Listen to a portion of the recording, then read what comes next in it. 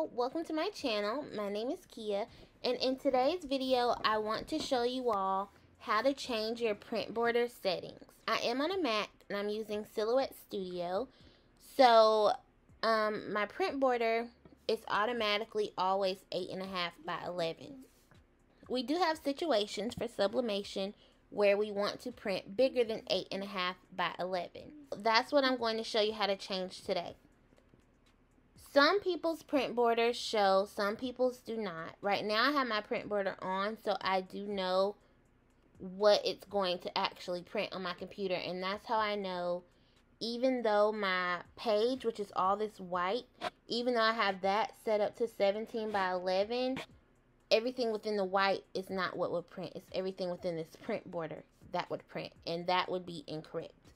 So to get your print border on, if it is not showing, you toggle this right here. It says show print border. If it's not showing, it won't be checked and it'll look like this. If you would like for it to show, it'll look like this. I did turn my page to landscape mode, and now it just always pops up that way. But regardless, my print border always pops up as 8.5 by 11. So I have to go in and change it.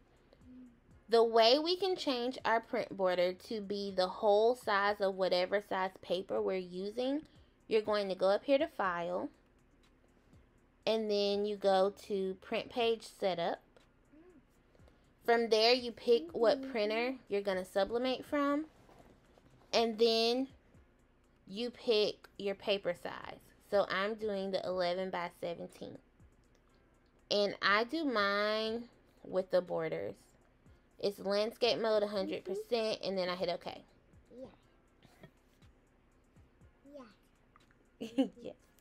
Now from there, my print border has changed. As you can see, it's right here. Let me make this go away. Yeah, go away. I'm sorry if y'all hear my daughter in the background. She's like trying to answer my questions or whatever I'm saying. She's responding to it, so you'll hear a little sweet voice in the background. But let me pull in some images to show y'all what I was talking about. So 1 second. Okay, so this is a sublimation pillow I was working on for my son. I was just playing around, like trying to figure out how to make my designs in Canva and how to put them into my Silhouette or into my Cricut. So this will be the design, and of course I would need it to be the size of whatever pillow I'm using. The pillow I have that I was practicing for is a 15 by 15.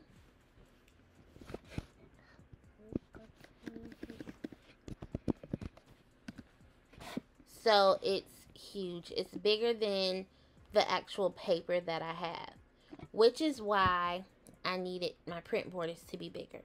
So now I can size it to whatever I need, and then I can cut it to make it fit, but it would actually print all of this within my paper. So from there, like, let me show y'all. So if we were going to print it, we would hit print, and this is what it will look like. It will literally print all of this. And then the rest of it that's not on the page, I can print a separate page for that. Thank you all so much for watching my video. Please like, comment, and subscribe. And I'll see you in my next video. Look, yeah, baby. Yes. I told you to shut your damn mouth when you said you weren't good enough. Said you weren't worth my time.